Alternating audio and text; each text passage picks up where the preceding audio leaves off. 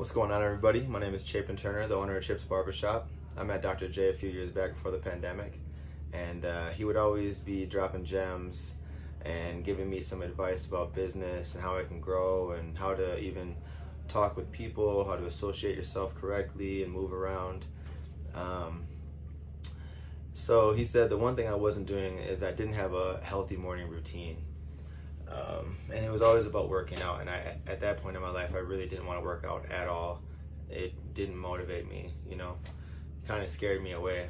But the one thing that it did do is that it helped me organize my goals. I had just so much more productivity in my day-to-day life, and yeah, I'll never forget that. So when I did check out the GPS Success, it helped me just really get organized and figure out what I needed to do to level up.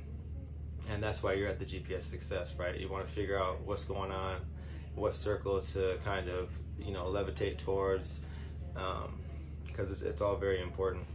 So once I created these healthy habits, everything kind of fell into place. I ended up getting Chip's High Maintenance back, which is my product line.